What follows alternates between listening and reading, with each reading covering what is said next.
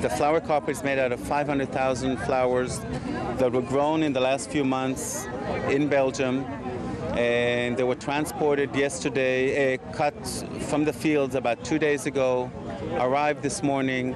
There's about 150 to 200 volunteers that are now actually laying the flowers to create the design.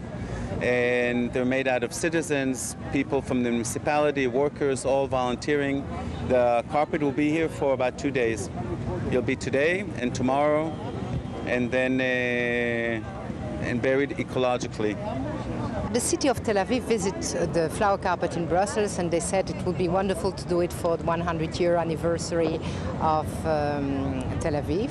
And so we began to work together with those flowers. We went to see all the Israeli flowers, but they couldn't give enough flowers on one day to put it here.